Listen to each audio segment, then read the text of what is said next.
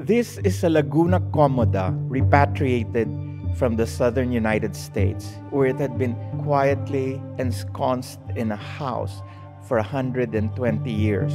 The marquetry is in the style of the crests of the 1820s kamagong aparadors. And then you have this apron with intertwined grape leaves, which is a very Laguna style. During the Spanish period, a big problem was how to store one's clothes and how to prevent insects from getting to them, aside from the development of molds, which would destroy the fabric. One of the best solutions was to buy an aparador of kamagong wood, a very hard wood impervious to white ants or termites.